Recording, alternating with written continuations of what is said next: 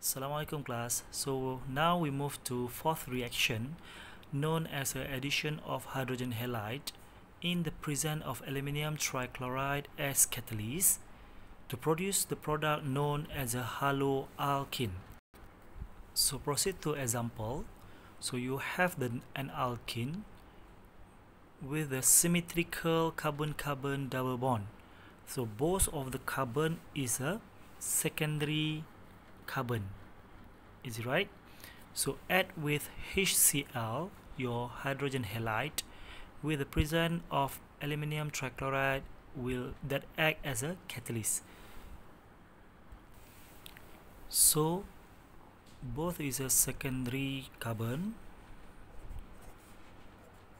double bond. So both of hydrogen and chlorine from this hydrogen halide, you have hydrogen ion plus chloride ion, will enter to any carbon-carbon double bond. So because the stability is same, right? So if let's say you want to add here chlorine with where this carbon, you add the hydrogen, should be okay. Or it also can be okay, maybe a student yang buat macam ni so sir, saya nak masuk sini betul tak? Jawapan kawan saya sebelah lain. So it doesn't matter because the stability of carbon is same.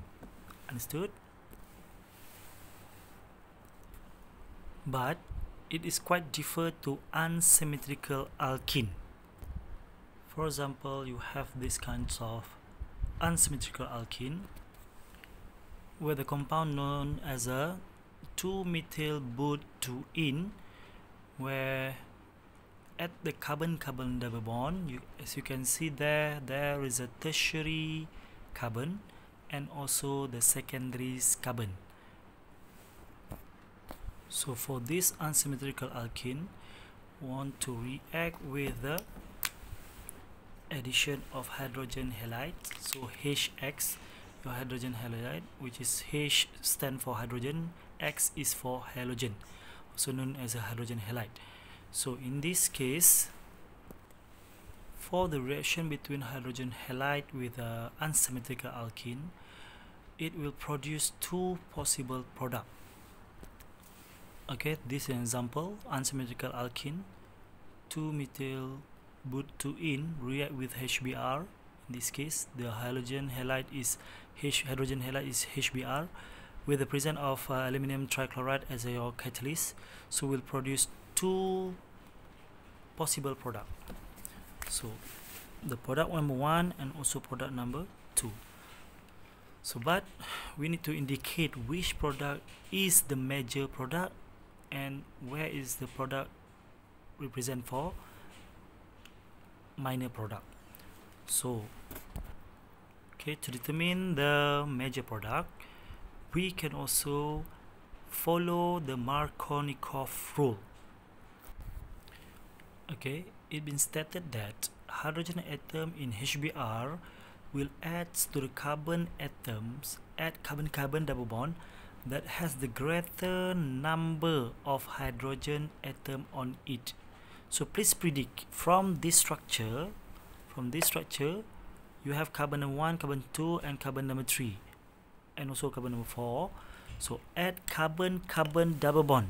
So at this one, carbon number 2 and carbon number 3, which carbon have the greater number of hydrogen atom on it? Is it carbon number 2 or carbon number 3? Please guess. So what is your answer? Carbon number 2 or carbon number 3?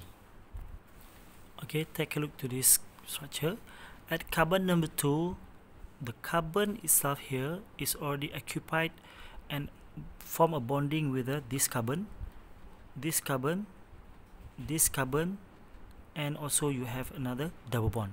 So this carbon number 2, there is no hydrogen at all attached to this carbon number 2. While carbon number 3, you have bond. How many number of bond? 1, 2, 3. So you have another 1 belong to hydrogen.